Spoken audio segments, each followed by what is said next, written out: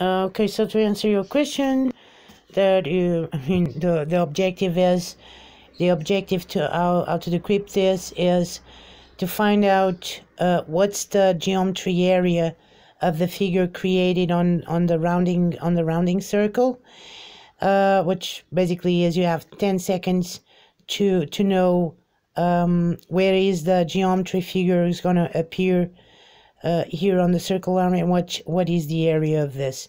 So the area, so if you actually, in 10 seconds decode what's the figure, what's the area number, then you type the area number, and this is decrypted. What is you fucking see, 10 seconds on a circle rounding with different frequencies, I suppose. Well, I don't think so. Basically, I think they are constant frequencies anyway.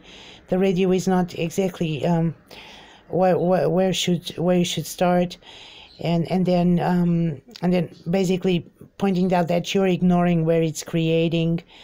So you have actually to sort of reverse engineer, so you actually know this and not know this.